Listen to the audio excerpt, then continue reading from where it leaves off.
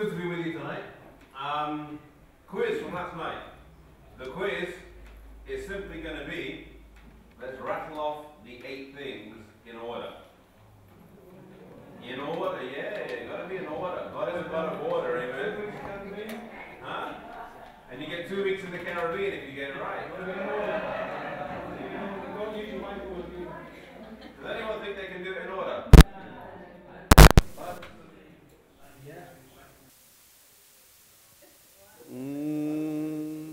The first one, scriptures.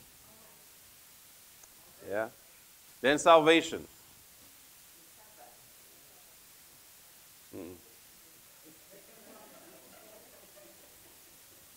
Revelation 1 verse 7. It was second coming. After the second coming, it then was the Sabbath. Then it was the sanctuary. Then, resurrection and state of the dead. Then it was spirit of prophecy. Then it was Christ and his saints or the church. There we are. Now the pastor said, none of you are going to the Caribbean anymore, you're going to Blackpool.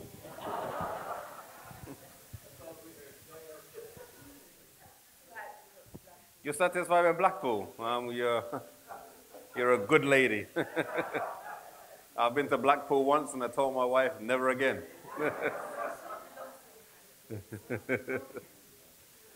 Yeah, well, Blackpool's not quite the Caribbean. You take what you get, that's right.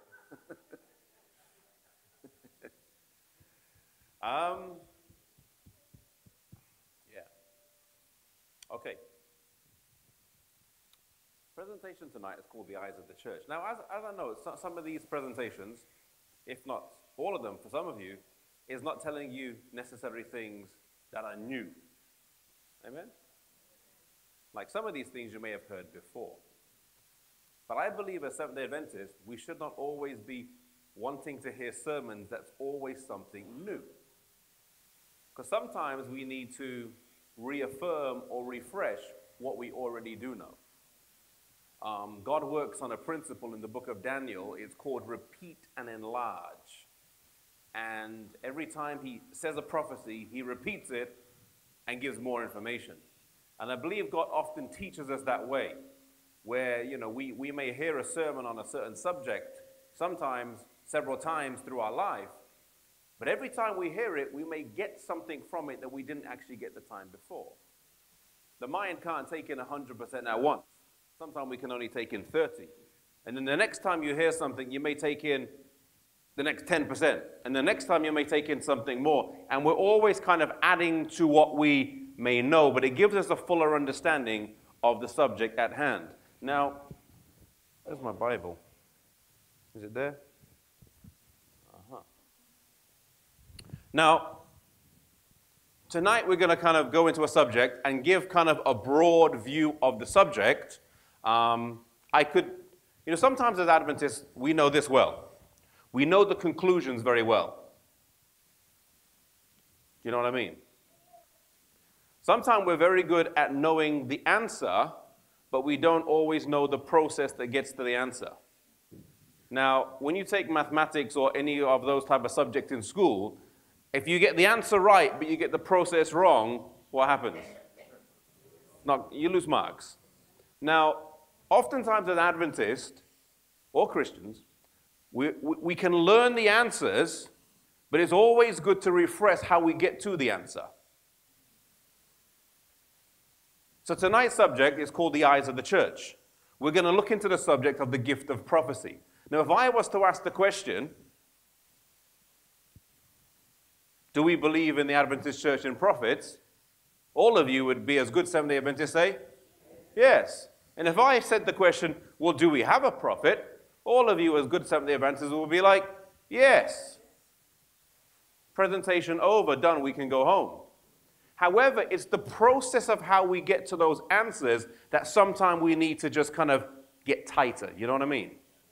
And understand that clearly.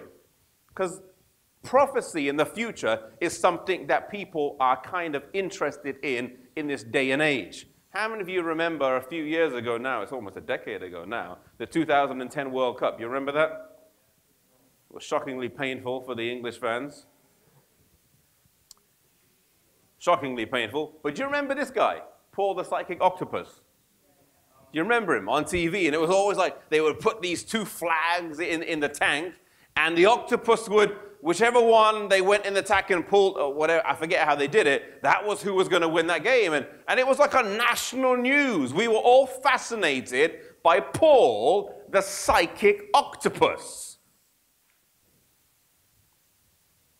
We saw which one he would pick and see if that would win. And it kind of encapsulated something about the mind of humans, that we are interested about knowing what's in the future. If you just go and survey general society, you'll find that people are interested in knowing what the future has. In the UK, this is from the Times newspaper, 24% of UK residents have, that's 1 in 4. 1 in 4 UK residents have sought advice from a fortune teller, a psalmist, or a tarot card reader. 1 in 4 people have gone to these people to have advice on their lives. 23% of people, and again, that's almost 1 in 4, read horoscopes on a regular basis. Horoscopes, those things in the newspaper, your Cancer, whatever it is, Sagittarius, Aquarius, and so on, and you read different descriptions for when you're born in the year, and if you read all of them, they're all sound the same. They really do. But people read their one as if it's gospel truth, when if you read the one after that, they'll probably say, yeah, that's me too. But be that as it may, people still read these things. Sometimes it's just for, interest, but some people actually do really, 35%, wait, oh, it's gone all the way back. 35% believe that dreams predict the future. Now, this was in the Times newspaper, October 31st, 2007. 35% of people believe that dreams predict the future here in England. That's a survey they did in the Times newspaper. Now, to me, that is fascinating.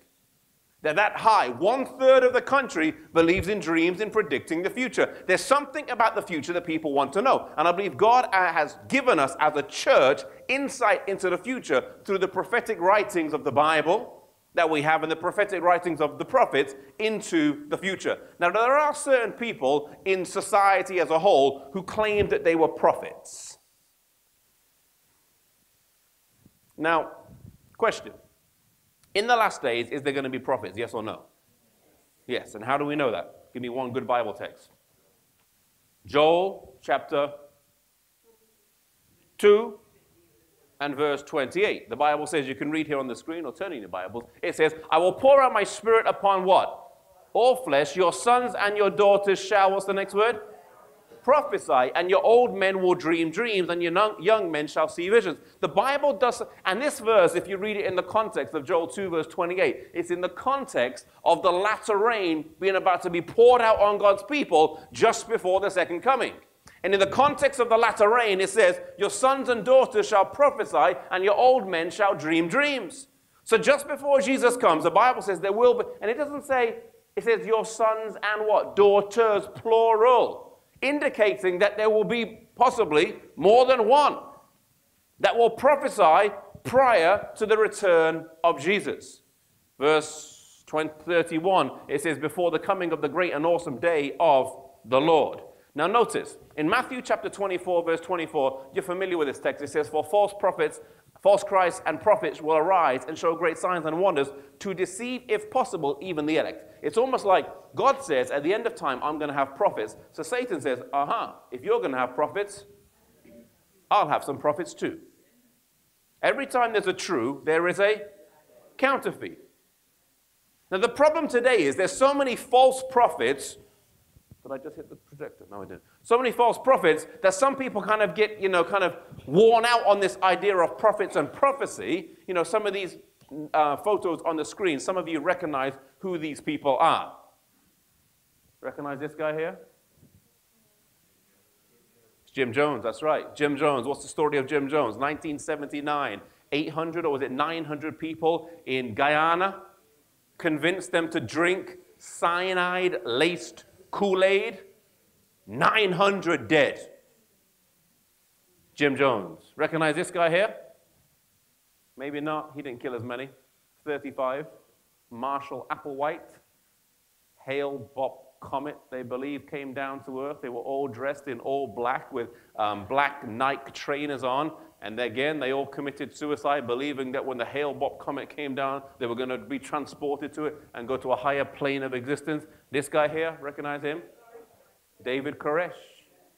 David Koresh. Unfortunately, took many close to home. Amen.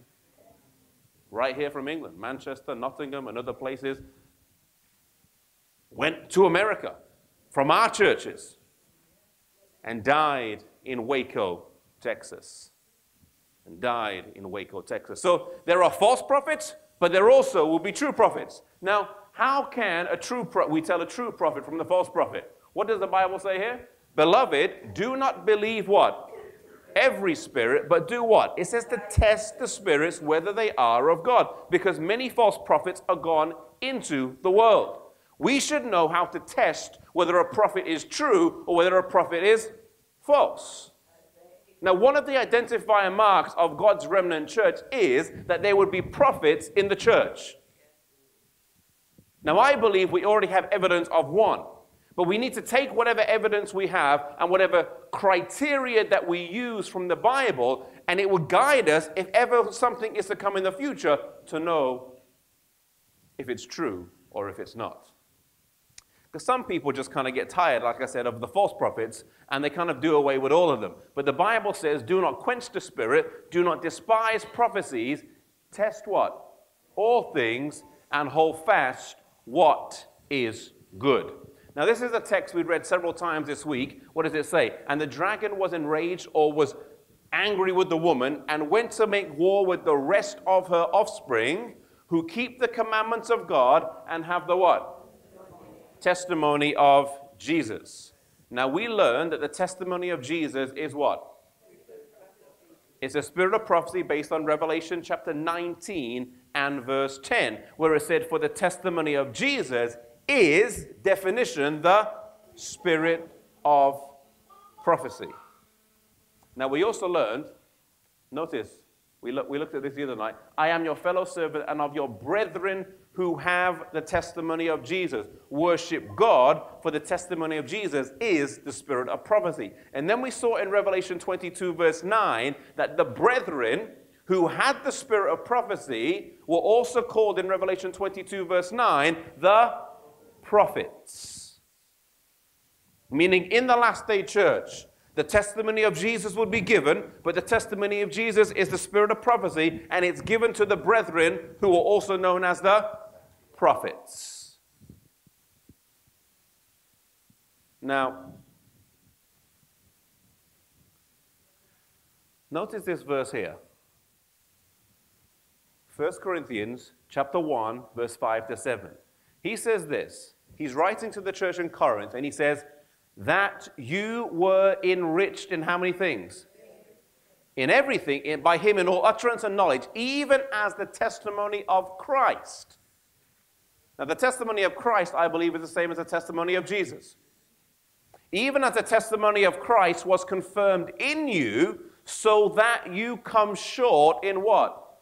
No gift. Eagerly waiting for the revelation of our Lord Jesus Christ. What do we learn from this verse here?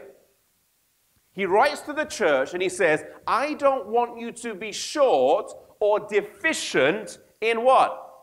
Any gift. And he says, I want you to have the testimony of Christ as you wait for the what? The revelation or the coming of Christ. So we see from this verse here that God intended that the testimony of Jesus, or the spirit of what? Would be in the church, so the church is not deficient as they wait for the coming of who?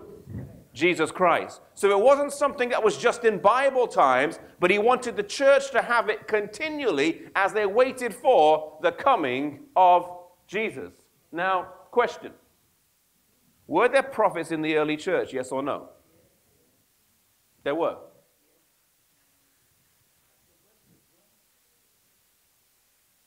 course they were. Amen. Notice here, Acts 13 verse 1. The Bible says, in the church at Antioch, there were certain what? Prophets and teachers. Notice what it says here in Acts 15 verse 32. Now Judas and Silas, themselves being prophets, exhorted and strengthened the brethren with many words. Now why did I put this verse on the screen? I've got another reason for putting this verse on the screen. And I'll ask the question and you'll get it. Do all prophets have to be an author of a Bible book?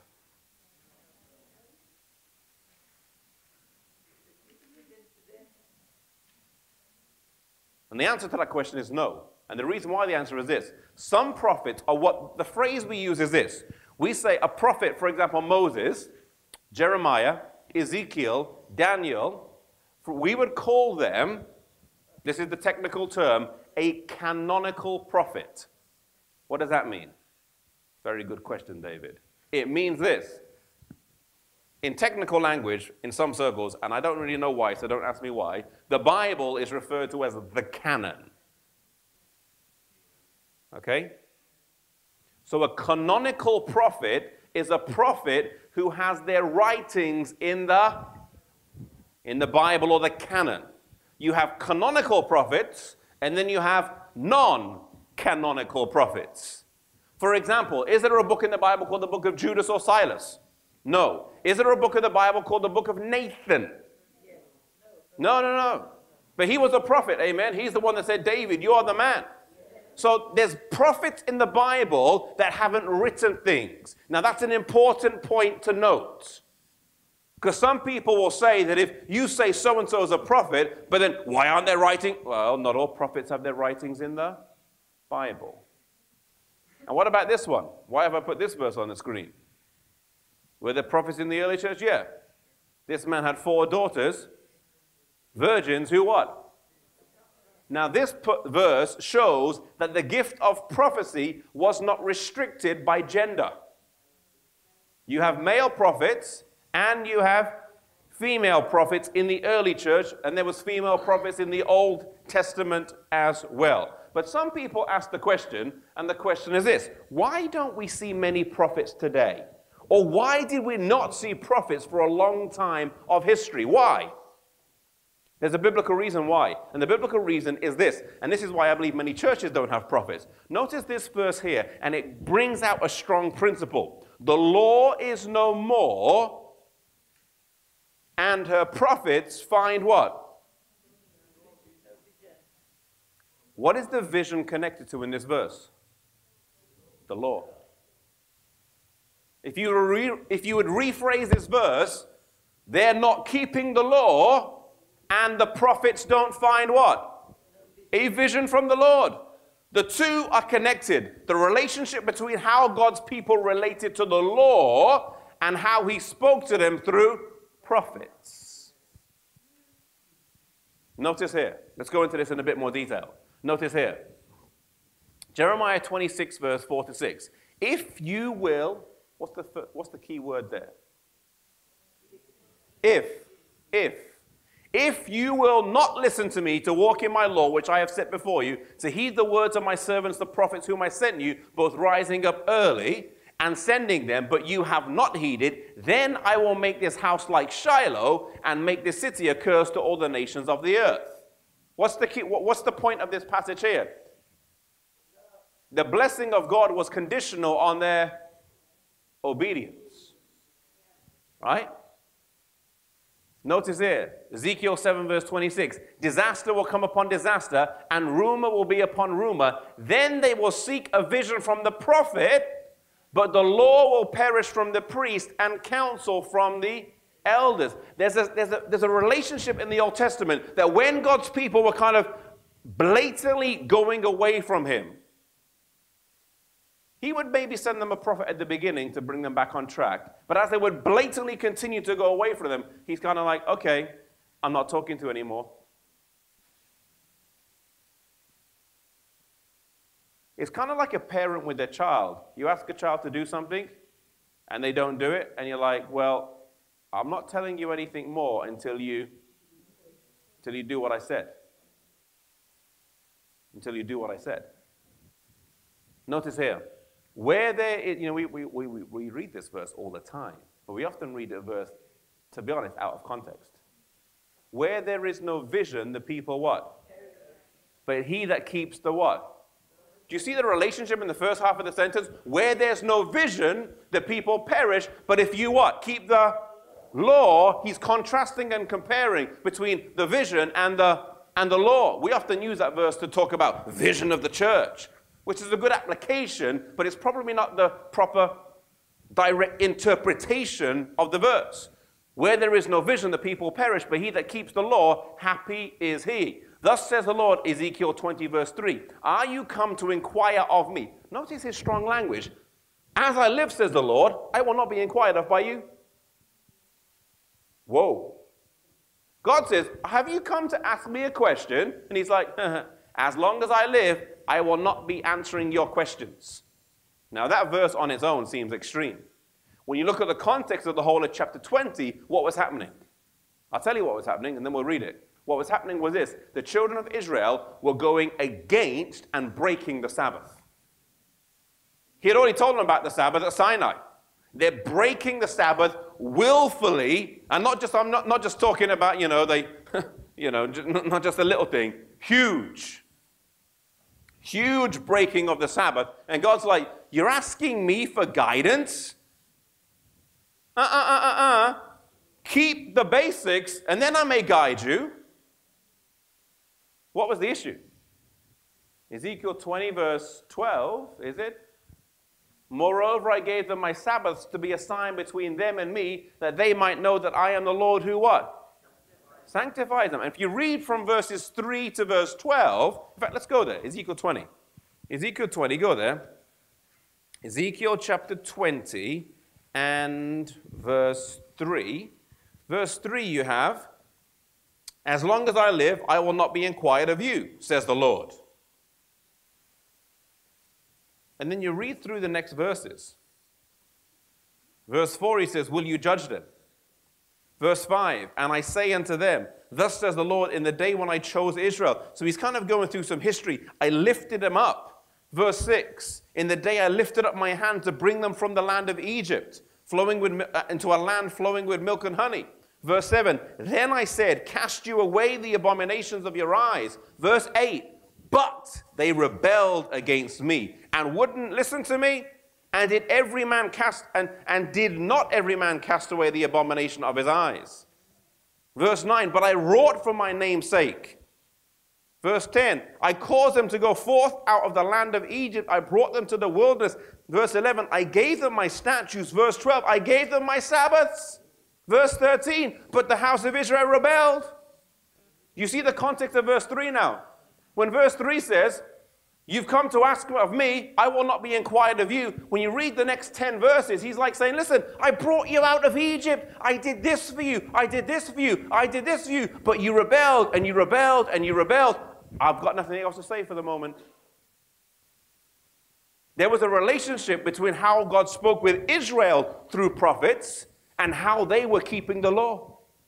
Now this is Ezekiel chapter 20, which comes after Ezekiel chapter 8. And some of you may know what I'm about to talk about, because in Ezekiel chapter 8, notice here, there were some huge issues that the church was dealing with there. Notice here. Now, we don't read all of them, but in Ezekiel chapter 8, he brings him to the... in fact, let's go there, Ezekiel 8. Ezekiel chapter 8.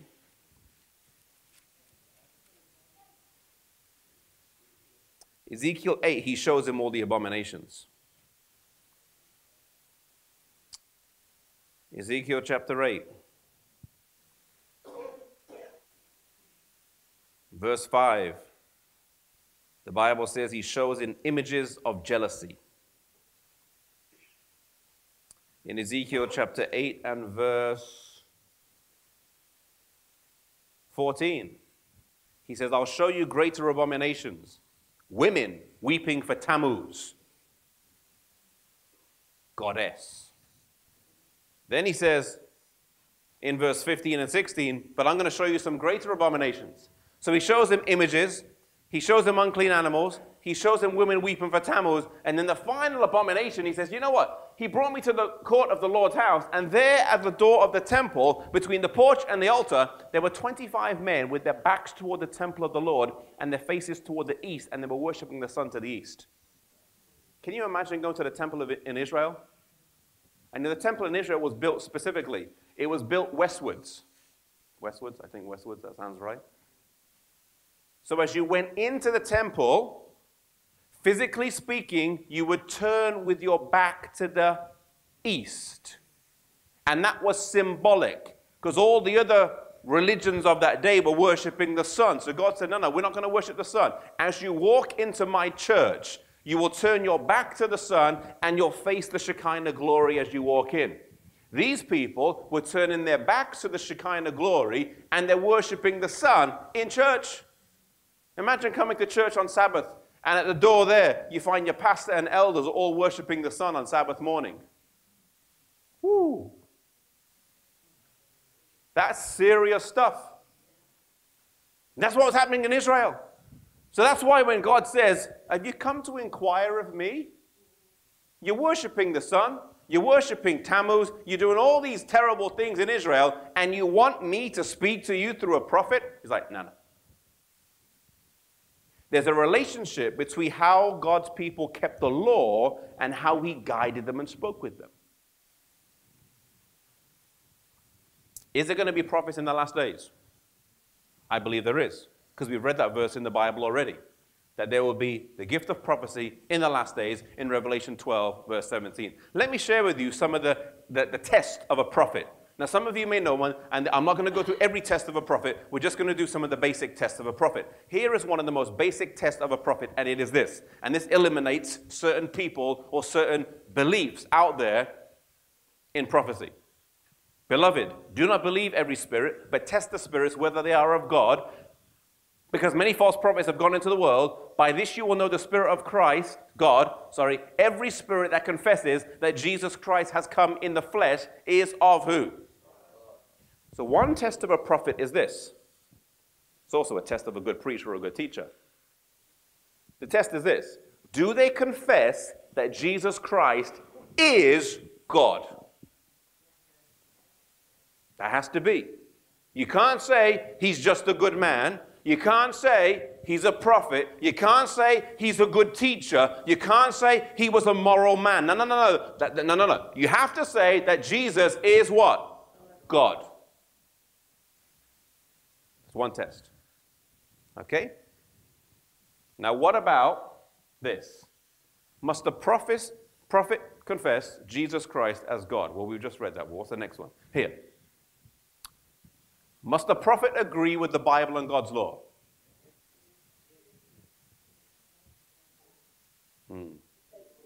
They must.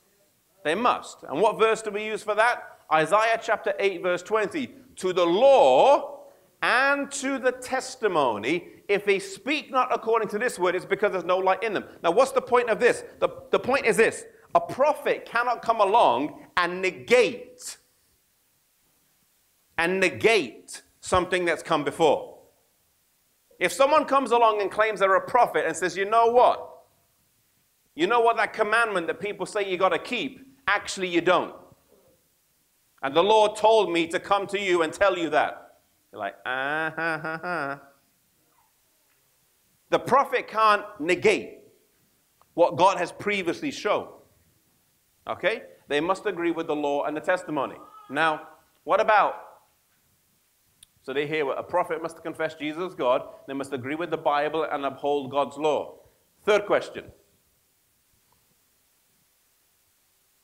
Actually, no, not third question. Let me read a verse. But he who prophesies speaks edification and exhortation and comfort to men. Why have I put that text on the screen? Because it's true. And the reason what I'm going to explain is this. The reason why that text is there, a prophet is not there to tell you how to invest in the stock market. A prophet is not there to tell you how to make the most money. A prophet is there to do what? Edify the church and bring comfort to the church. The role of the prophet is edifying the church. It's not the strategic things or financial things or things like that. That's never the role that a prophet has. They're always there to edify and to guide the church.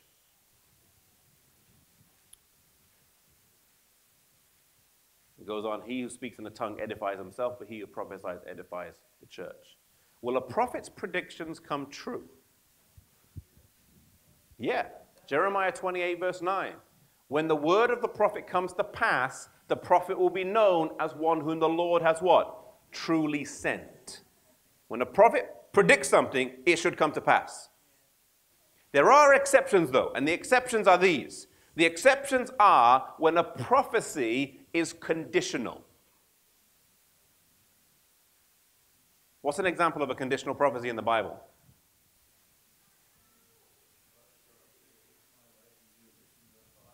Yep, that's right. He said, if you do this, then I'll do this, and if you don't, then I'll do that. So right there, there's a condition there. Jonah said, the city is going to be destroyed, but if you what? If you repent, it's not, it's all more like telling them what's going to happen. It's going to be destroyed, but if you repent, then it won't. City wasn't destroyed, at least not then. It was destroyed about 50 years later. But when the prophet speaks in the name of the Lord, if the thing does not happen or come to pass, this is the thing that the Lord has not spoken, the prophet has spoken it presumptuously, you shall not be afraid of him. So in one verse it said the prophet has to say it, and here it says, if they say it and it doesn't happen, then don't listen.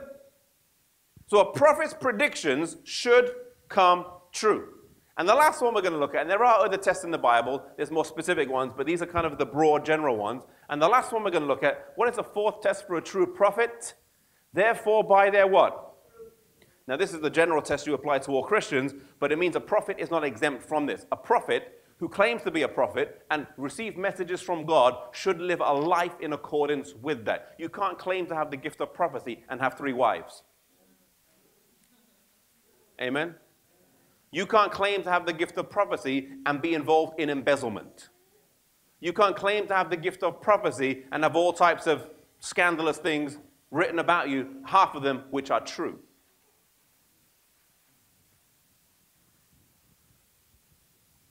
How do we relate to people who have the gift of prophecy? We read this verse earlier. The Bible says, do not quench the spirit, do not despise prophecies, test all things, hold fast what is what?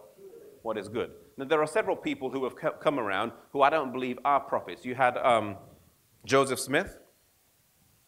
I don't believe Joseph Smith was a prophet. He fails on a few accounts of just those 4 basic ones. Predicted things that weren't true. I don't believe his life was quite up to par. But I believe if you look in the remnant church, I believe in God's church, I believe that we can find someone who does have all 4 tests and more. Who does have all 4 tests and more.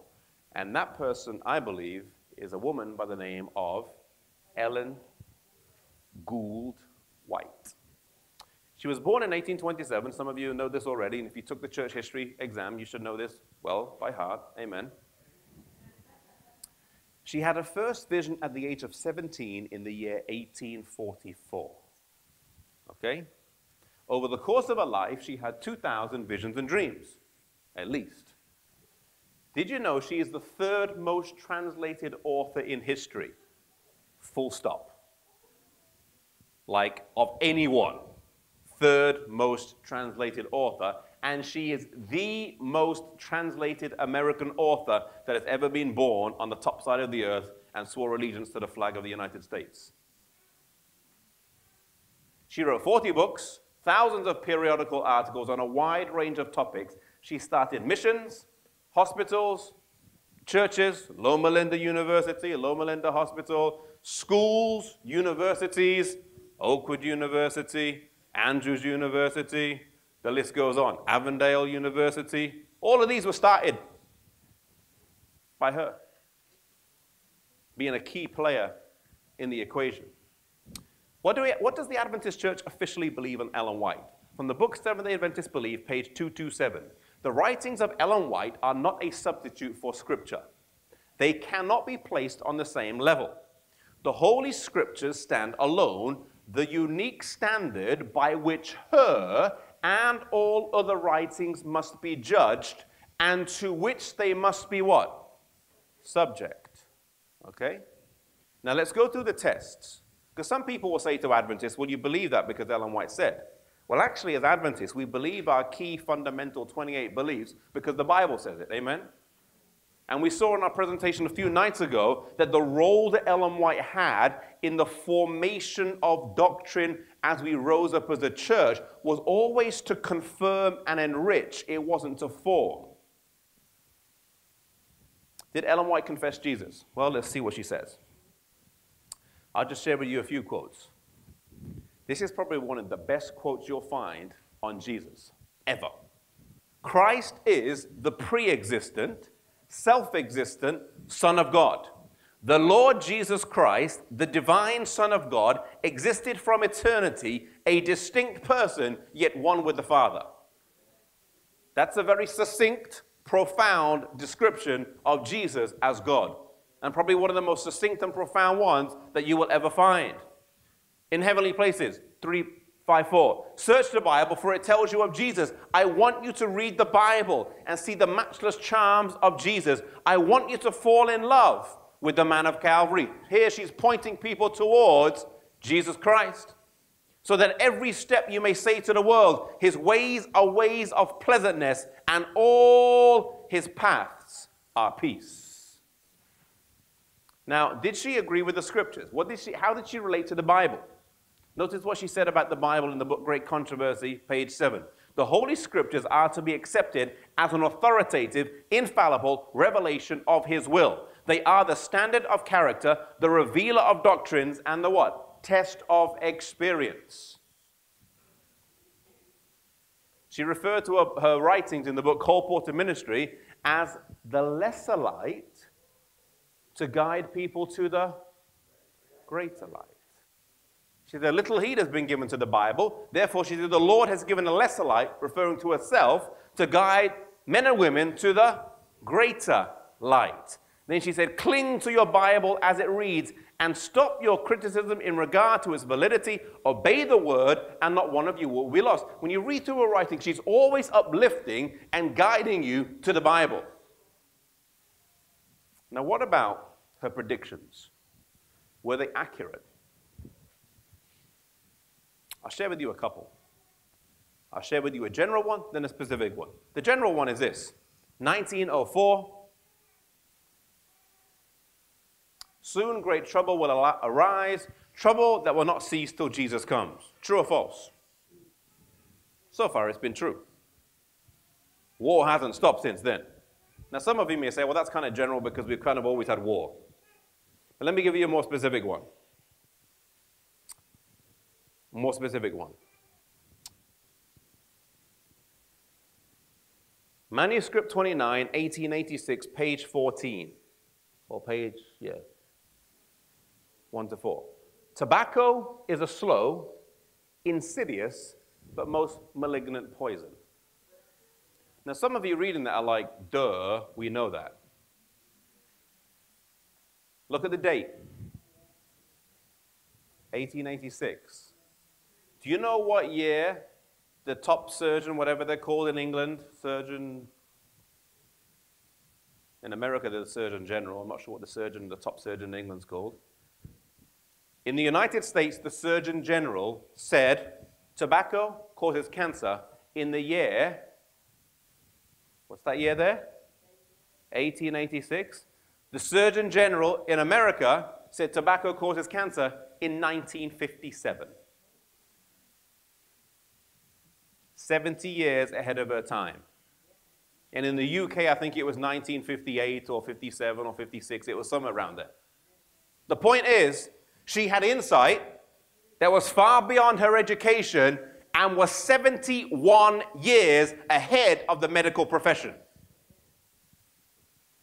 71 years ahead. In fact, let me share with you some of the few other things that she said about health.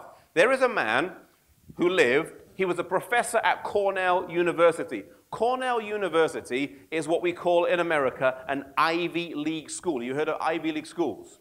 There's about 10 of them, and they are the top private schools in America. Dr. Clive McKay was a professor at Cornell University, which is in upstate New York. He was a biochemist, nutritionist, gerontologist, and professor of animal husbandry. Now, he said this. He went on record as saying, every thoughtful modern nutritionist must be impressed by the soundness of Mrs. White's teachings, in spite of the fact that she lived nearly a century ago, 1959. Now, you may wonder, how did Dr. Clive McKay hear about Ellen White? This is how he heard about it. One of his students,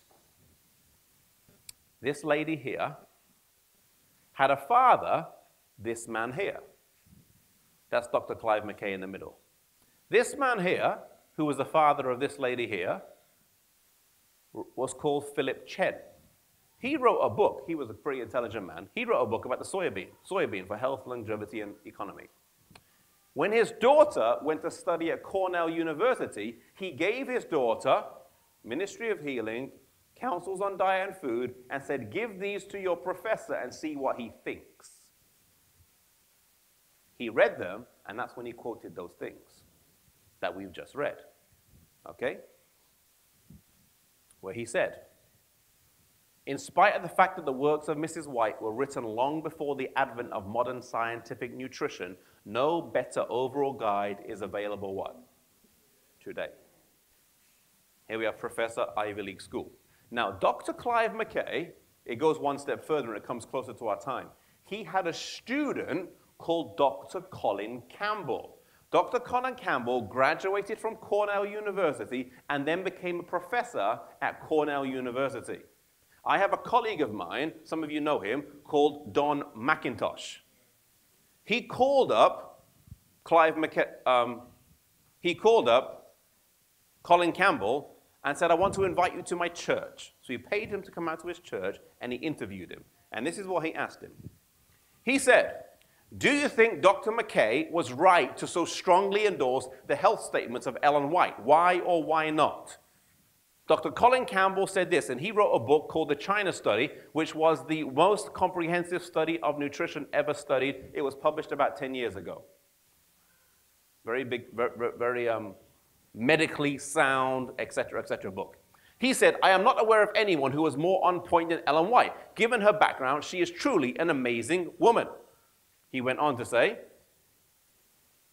he did go on to say, here, I am convinced that almost 100% of these statements are now substantially supported by the scientific evidence during the past 2 to 3 decades. Here you have a medical profession from Cornell University saying 100% of her statements are substantially supported by modern scientific medicine.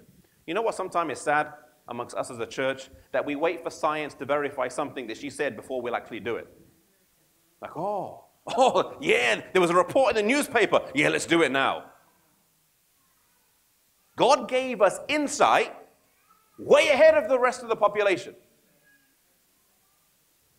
Such as the tobacco one. The tobacco is the most obvious one, but there's many, many other ones. Reading on, what I've come to realize to even deeply worry about is why it is that this message of Ellen White and others has been so mislaid on shelves out of sight.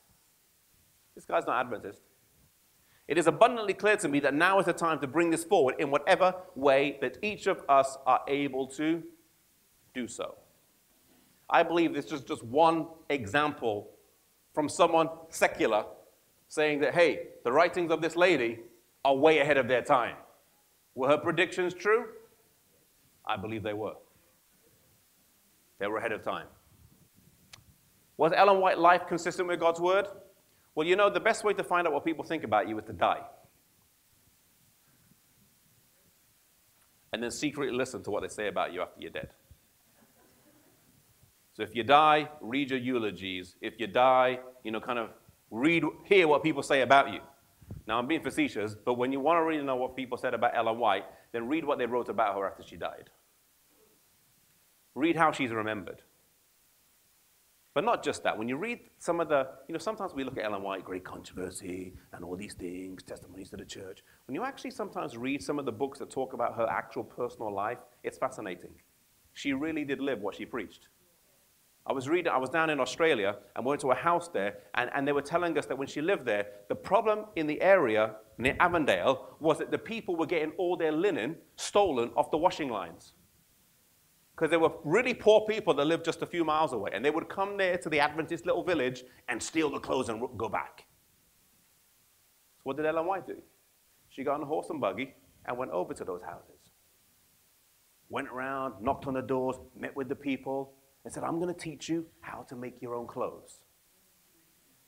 And then she would run classes for the ladies there, teaching them how to make clothes and how to do seamstress work, etc. And she was very, very practical. And we often as a church don't read those parts about her life. But when you read the smaller, finer print, so to speak, you find she was very, very practical. Notice here, this is in St. Helena Star, that's just near where she died in Elms Haven, California. The life of Mrs. White is an example worthy of emulation by all. She was a humble, devout disciple of Christ and ever went about doing good. Honored and respected by all who appreciate noble womanhood, consecrated to unselfish labor for the uplifting and betterment of mankind. And in New York, where she also lived, the newspaper said after her death, she showed no spiritual pride and she sought no filthy lucre. She lived the life and did the work of a worthy prophetess, the most admirable of the American succession. I believe she lived the life of a prophet.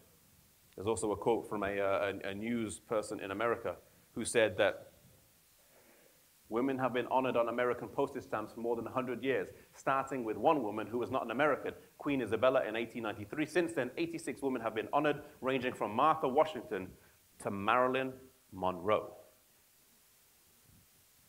But also many women authors like Louisa May Alcott, Emily Dickinson, but I can name an American author who has never been honored thus, though her writings have been translated into 148 languages, more than Marx or Tolstoy, more than Agatha Christie, more than William Shakespeare. Only now is the world coming to appreciate her recommended prescription for optimum spiritual and physical health. Ellen White? Ellen White, you don't know her? Get to know her. That's my radio broadcast in 1997 from just a secular radio broadcast saying, hey, the world doesn't know, but the world should know. I believe God has given us insight. Prophets do not take the place of the Bible. Amen?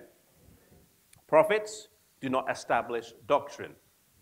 Prophets, doctrine must come from the Bible, and they give insight and instruction that applies the Bible to today. Now, I believe the ministry of Ellen White, as I was sharing with someone yesterday after the presentation, is a very broad and wide ministry. She's written a commentary on almost every book of the Bible. She's got Testimonies to the Church, 9 volumes, Selected Messages, books on how to raise a family, books on how to raise children, books on health, books on lifestyle, books on a whole variety of issues.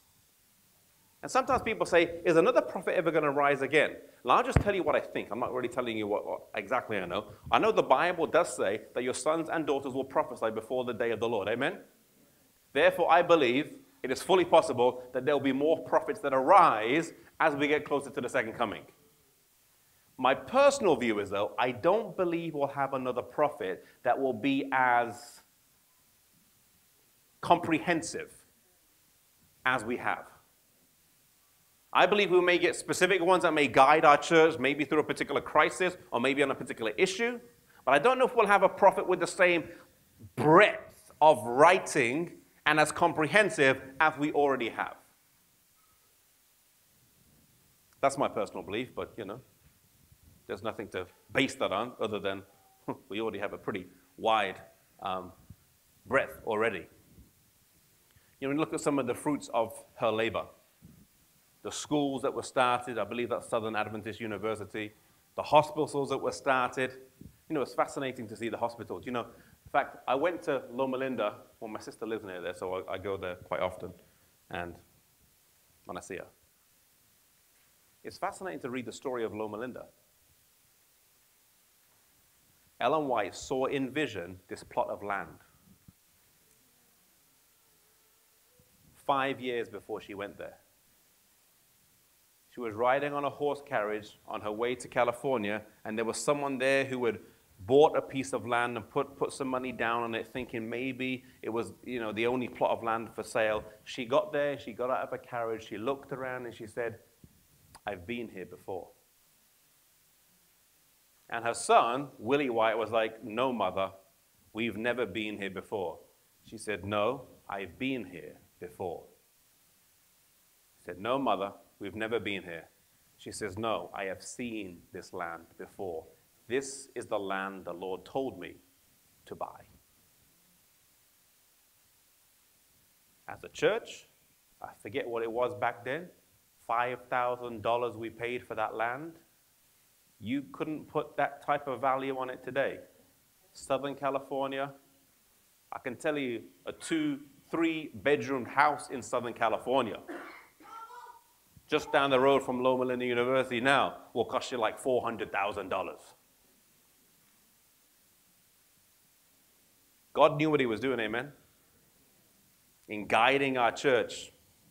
In some of the places where we bought properties, Avondale University, same kind of story. The Lord showed up, buy that plot of land. And the Lord has blessed our church on numerous occasions in those instances in the early days that helped to guide us and be in a place where we are today. You go to Australia, Sydney Adventist Hospital at the time was built 40 kilometers from Sydney city centre. Ellen was like, there, let's build a hospital there. Australia has national health just like we do. Sydney Adventist Hospital is the largest private hospital in the whole country. In a country where they have a national health service, you have Sydney Adventist Hospital, which now, check this out, when it was built was 40 kilometers out the center of Sydney. Now, as the city has grown, the neighborhood that it's in is one of the richest neighborhoods in Sydney. And just, do you believe who goes there? The rich and famous of Australia. When Russell Crowe wants to get some treatment, where does he go? National Health Service? No. Sydney Adventist Hospital. Divine insight, amen? Divine insight. They're guided, and we've benefited from it. If you've never read any of Ellen White's writings, you can go to whiteestate.org and read some of her writings there. You can talk to your pastor or your elders. I'm sure they may have some books that they can get hold of to give to you. And I would suggest if you've never read anything before, pick up a book and read. My favorite one that I've ever read is the book Desire of Ages. Beautiful book. Beautiful book. Desire of Ages, Steps to Christ. Great commentary if you like your history. It gives the history of the church, the Reformation, and all those type of things. God has given to us insight that has been there to guide us as a church. And I believe our prophetic identity is one of the key marks of God's church today. And it was given that, people say, well, why do we need a prophet? And I'll share with you this as we close. I believe it's given to guide our church in the end. And it's kind of like this.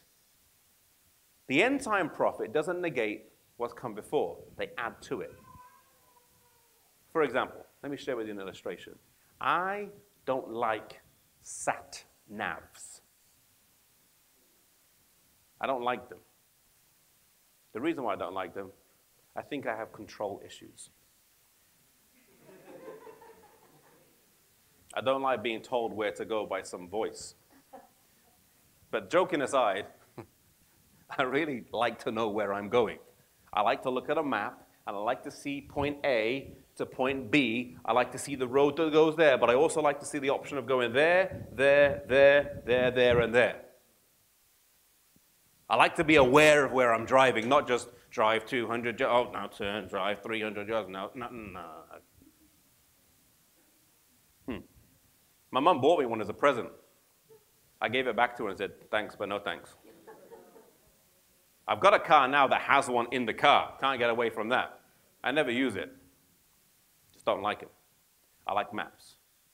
And I like to kind of know my way around. So I know if I'm driving somewhere, I like to have a general idea. If I'm going to London, from here to London, how'd you go? Well, you turn left on Victoria Road.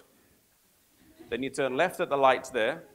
Then you get to the A500 and you turn right. As you turn right on the A500, it will take you to junction 15 of the M1. When you get to junction 15 of the M6, when you get to junction 15 of the M6, thank you very much, you drive south. You drive south on the M6 and you've got a choice. You can either go the M42 to the M40, depending which part of London you go into, or you keep going on the M6 and then you take the M1 south. Now that will get you to London. But if somebody said, I want you to go to like, 21 Taylor Street in Hackney, London. Now I know I'll have to take the M1 South. That will take me all the way into London, all the way to the end. I'll then take the North Circular, and then I'll then take one of those A roads that will take me further into London. And that's about as far as I could go by memory.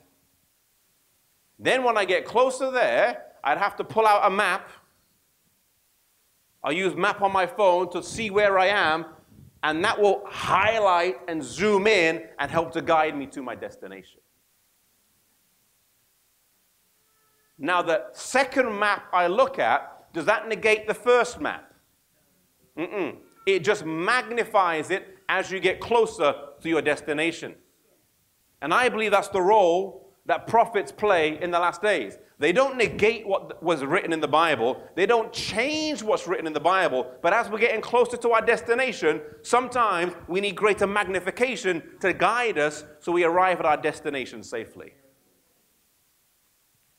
And I believe God has given us an extra bit of magnification.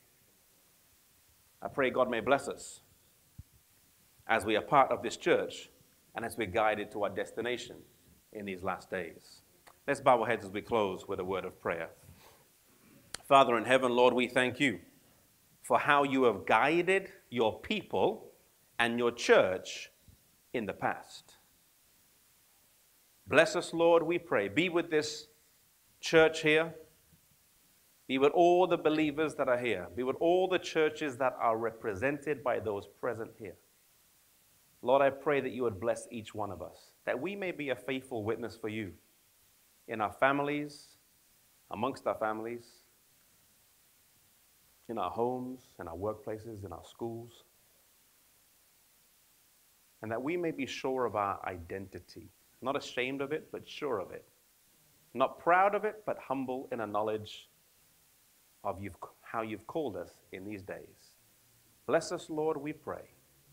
And be with us through the remainder of this Sabbath day is our humble prayer in Jesus' name. Amen.